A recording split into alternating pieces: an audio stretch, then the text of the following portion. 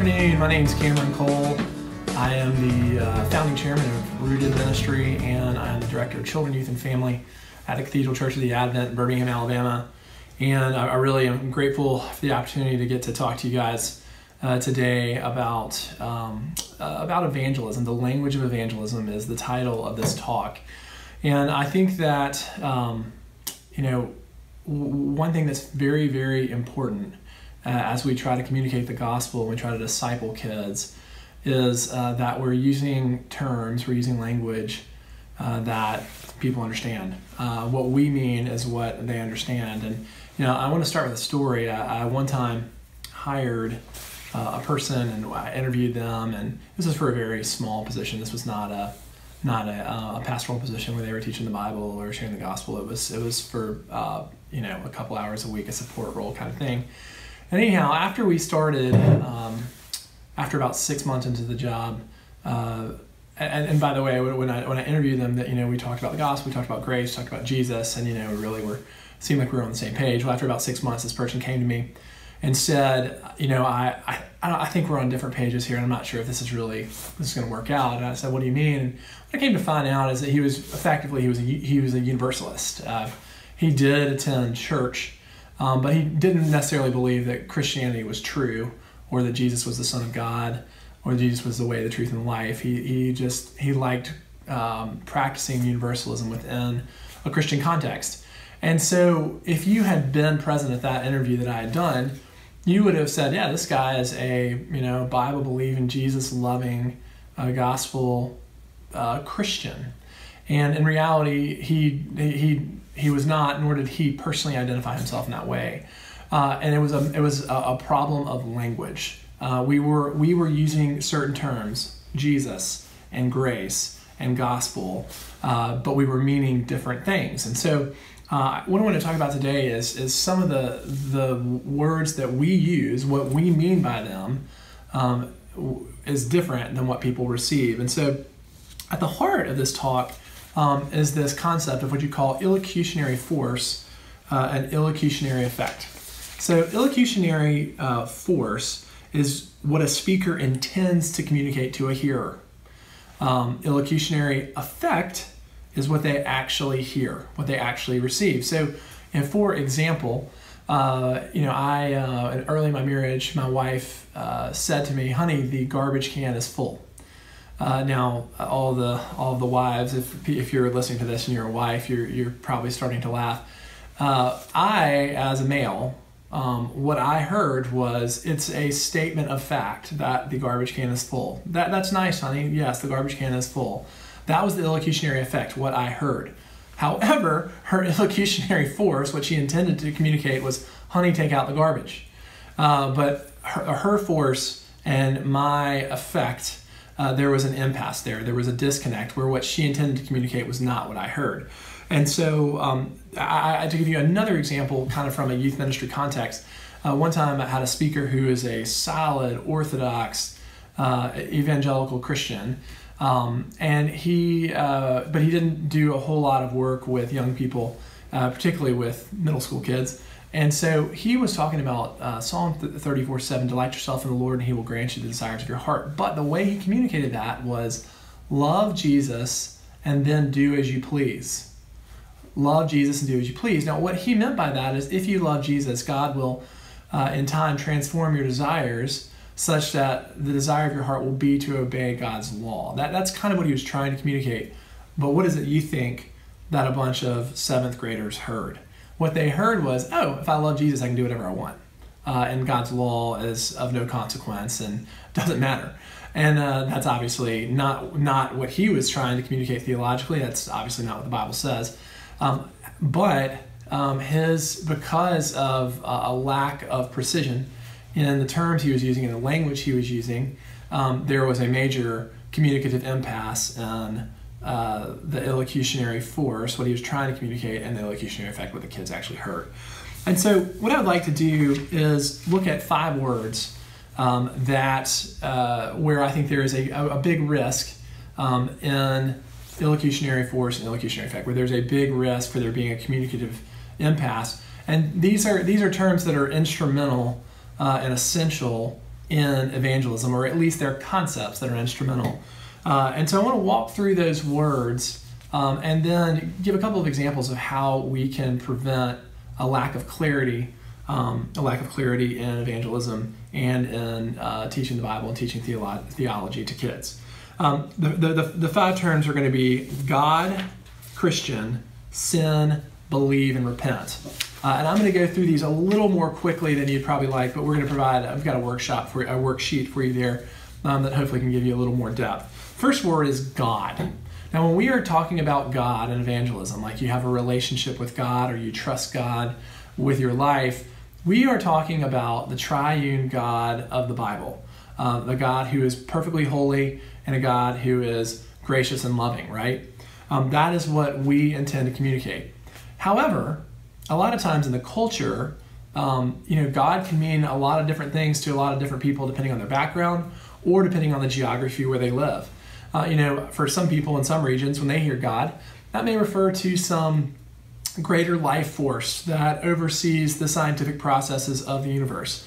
Or, I think in most cases in this culture, most people, what they have in mind with God is a universalistic, all-loving God that is the God of your own understanding. So basically it's, a God who's loving, who certainly does not judge and certainly does not send people to hell. And the character and nature of that God is kind of dependent upon what you think. I think God is this, I think God is that. And this God, there are many paths to this God.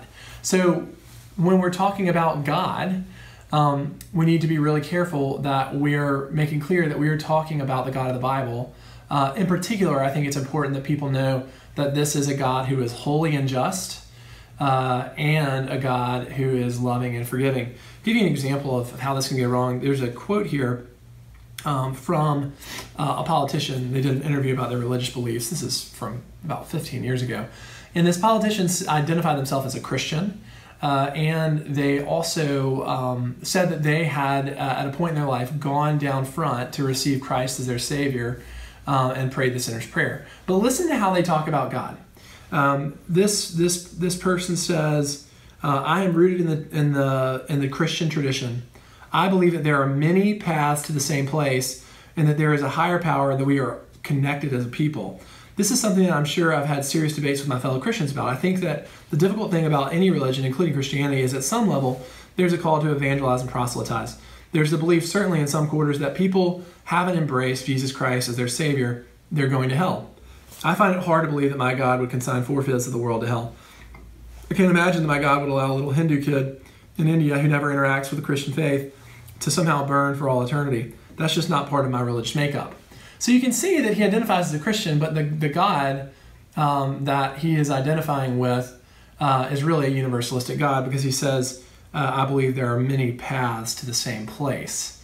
And so, he may have been in a gospel preaching church. He may have been led into, to pray the sinner's prayer, but the God that he kind of signed up for, the God who he pledged his allegiance to, is not the God of the Bible. And so that's just an example here. A second term is the word Christian. I honestly would really kind of encourage people in sharing the gospel to steer away from using the word Christian. If you live in some parts of America, particularly say like the West Coast, being a Christian, that may mean that you're a homophobic, anti-science, anti-intellectual person who's a bigot.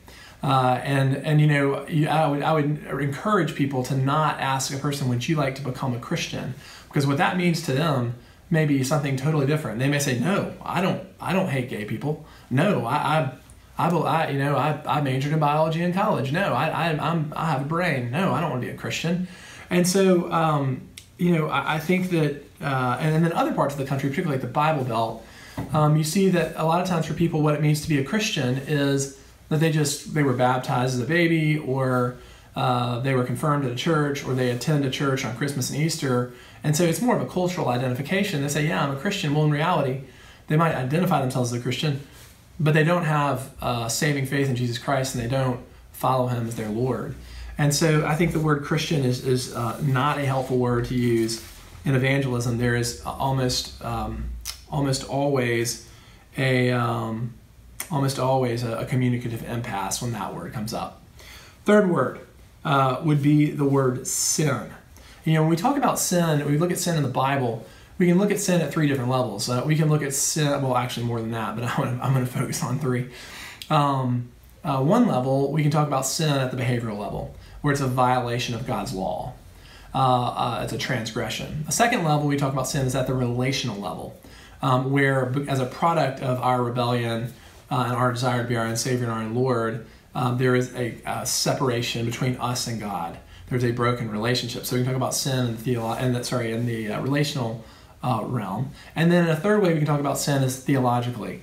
Sin, when we're talking about it theologically, is our desire to be our own Savior and our own Lord. Like we want to be the person who is in control of our life. And I think that for a person to come into saving relationship with Jesus, they have to acknowledge that they're a sinner. They have to acknowledge that there's a break in their relationship with God, and that they have tried to be the Lord of their own life, and that needs to be remediated. They need to repent. So when we talk about sin, we need to use that word, but we need to define our terms. I think there's one thing I really want to get across in this talk, is that we cannot use Christianese. We cannot use Christian jargon that we as insiders use without defining our terms. Like, it's fine to use the term God, it's fine to use the word sin, but you need to make clear what you mean by those terms. You need to explain the concept behind them. So with sin, I think a lot of times people think of sin as doing something really bad, like murdering somebody. Or you see in the culture that, most people kind of think of right and wrong in relative terms. Like that kind of depends on their standards that they develop themselves. You look at the horrific, diabolical song, Take Me to Church by Hosier, and he says, my church offers no absolutes. So he's basically saying, like, there's no absolute truth. What's right and wrong is basically what I determine to be right and wrong. And so with that being said, when I talk about sin, I will say, especially in terms of evangelism, I'll say sin is our desire to be our own Savior and our own Lord, to be the God of our own life. And I think, that's very much consistent with what sin is, especially if you look at Genesis 3, the original sin of Adam and Eve, what the lie they bought into is that they could be like God. They could be their own God. They could be their own Savior. They could live a self-sufficient life apart from depending on the Lord. And when I communicate the gospel to someone, I think a lot of secular people, while they might not necessarily believe that they're a sinner from a standpoint of done anything really wrong or broken rules, I think they would be pretty clear that they are the Lord of their own life, that they're the one in control, and that God is not in control of their life. And so I generally tend to talk about sin in theological terms first, to help them get a sense that, what I'm talking about with sin is that you're the Lord of your own life, and what you really need is for Jesus Christ to be the Lord of your life. So that's our third term. Two more terms, and we're not going to spend quite as much time on these. We're going to gloss over them. But the fourth term is believe.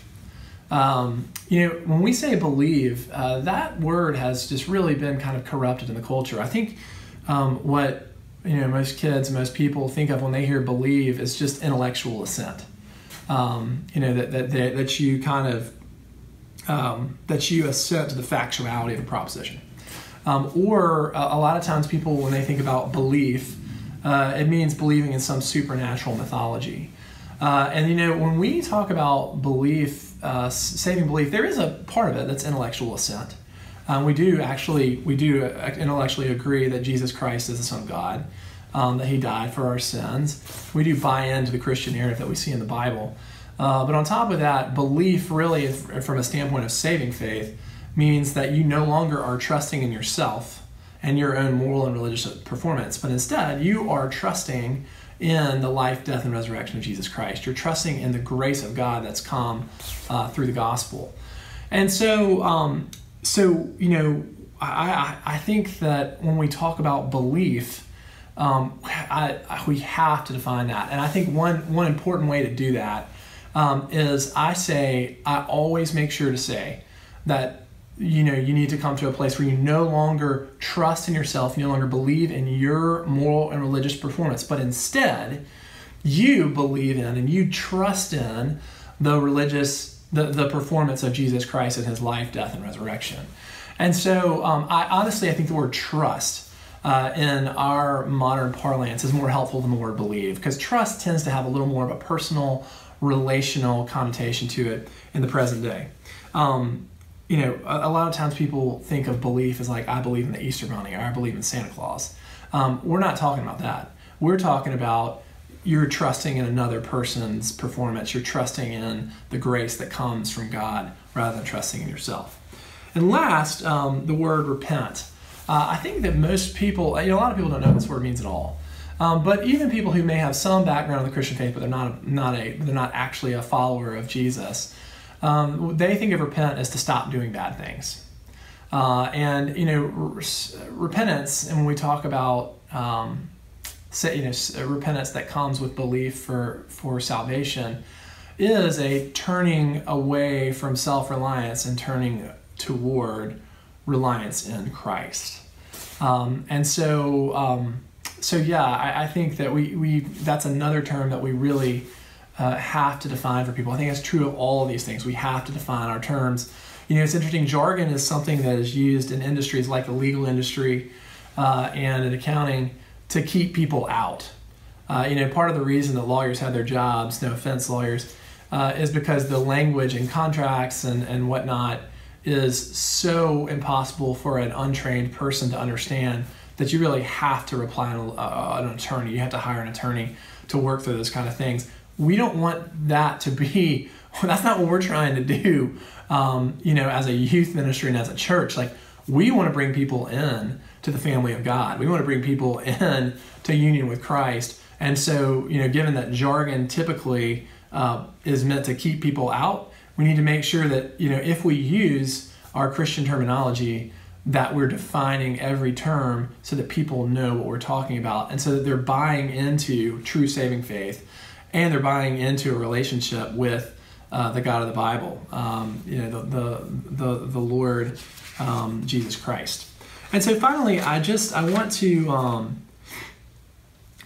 to look at one last thing, and there are two evangelism models that I'm not going to go through both of them, but there are two evangelism models that can help, that I think do a good job of using effective language and terminology to be clear about the gospel, and to define the terms of Christian theology really clearly. And one of these is called Two Ways to Live.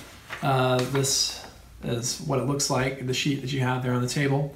But Two Ways to Live comes out of the Diocese of Sydney in Australia, and it's basically, I think it's just in practical purposes, I think it's effective because it has this diagram, these pictures, and this is what we first teach students how to share the gospel. We use this because they can draw pictures, and it's very organized, so on and so forth. But just to give you an example of Two Ways to Live, how it makes clear the concepts of the gospel. It starts out talking about how we initially lived under God's rule. And then when we get to the second box here, it shows that it just talks about sin, and it talks about the fall, not saying that Adam and Eve did bad things, but Adam and Eve, mankind, wanted to be their own king. And you can kind of see the little crown over here. And so they're talking about sin in terms of wanting to be your own Savior and your own Lord, wanting to do life on your own apart from trusting in God. And so I think that's one example of how they are careful with their language. Another example too is in the third box, they talk about judgment that comes as a product of sin. They say God is the king, and you have a bunch of people who are trying to be the king. God says, He wants to give us a chance to say, hey, you're not the king, I'm the king, and you need to submit to me. And they say God will not allow us to try to climb on His throne forever. Ultimately, when we die, God will judge us for trying for our sin and trying to be our own Savior and our own Lord. And so they talk about the holiness of God. They are clear about who the God is that we're talking about. And then when they talk about the gospel, when they talk about Jesus, they talk about the mercy and forgiveness of God. But they're making clear that you're not signing up for the universalist God of your understanding. You are signing up for the triune God of grace, who is attested to in the Bible and through the person of Jesus Christ. And so that's just an example where you see, you can see this done well. And so I'm going to stop there and kind of wrap it up. But I think, some bottom line parting thoughts here are, what I really kind of want you to walk away with is to be sensitive to the language that you use in sharing the gospel with people, with kids, and as you teach Christian theology, even to kids who have been in the church their whole lives. They still a lot of times struggle to know what certain terms mean, or they have a false understanding.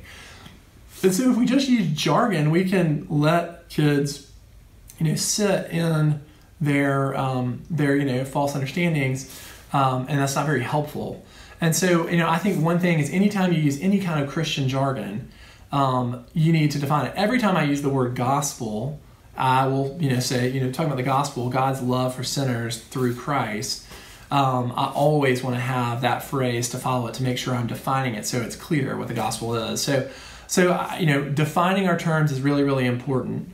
And making sure that we are explaining our concepts in such a way that there's not a communicative impasse, that what the illocutionary force, what we intend to communicate, is what people actually hear, because we're clear and fully explaining what we mean with the terms that we're using. And so thanks so much for listening. Thanks for coming to a Rooted Regional group.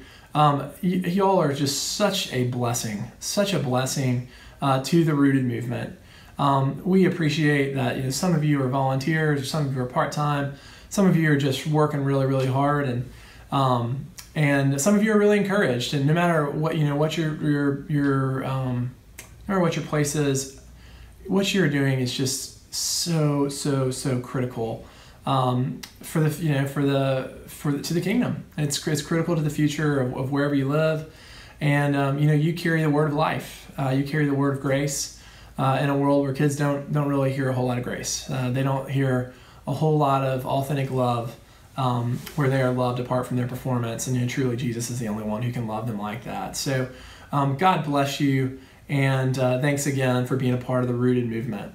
And let me finish with a prayer. Lord God, you know our hearts, you know our every need, and we pray that you would provide your grace to us. Give us boldness in sharing the gospel, give us opportunities to lead people to Christ, and pray that the people that we are around, the kids who are in our youth groups, the families we're around, pray that your Holy Spirit would do a work in their hearts, that they would desire to know your truth, but most of all, they would desire to know and love and serve you, the Lord Jesus Christ. In Jesus' name I pray, amen.